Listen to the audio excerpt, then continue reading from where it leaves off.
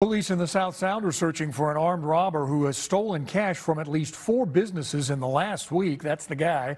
KIRO 7 South Sound reporter Shelby Miller is live in Lacey with a look at the alarming video. Shelby? It is, Steve, and the suspect most recently robbed Heavenly Donuts right here. He walked through this side door, and in all these cases, he's had the exact same sweatshirt on and the same blue face mask. And in this case, he actually jumped over the counter, pulled out a gun, and demanded cash. Hopping over the counter and pointing a handgun right in workers' faces. This video gives us a good look at the suspect. Police say robbed 4 Thurston County businesses in a week. It was a little bit scary. Watch as he robs Heavenly Donuts in Lacey Sunday night, holding 2 cashiers at gunpoint. He demands cash from the register, stuffs bills in a bag, and runs out. I just almost started about to cry because the lady, she was a little bit scared. Lacey police say the same man robbed a Lux Salon in Hawks Prairie Thursday evening.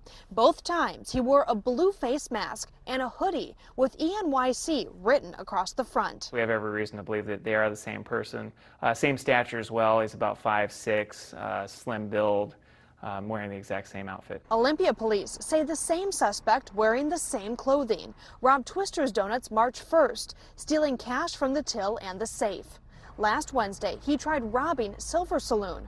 Gregory Bellamy was behind the bar when the suspect came in shouting with his gun drawn. I do believe the gun was bigger than he was. All I saw was the gun and a little guy. Detectives say the man may also be connected to a robbery in Seattle. Everybody just needs to look out and know that this guy is going around and he's watching places and he's casing places. They want to catch him before he commits any more crimes. He's a desperate, crazy criminal who is going to mess up.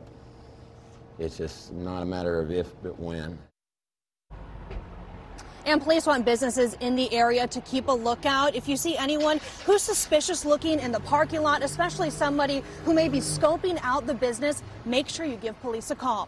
Reporting live in Lacey, Shelby Miller, KIRO 7 News.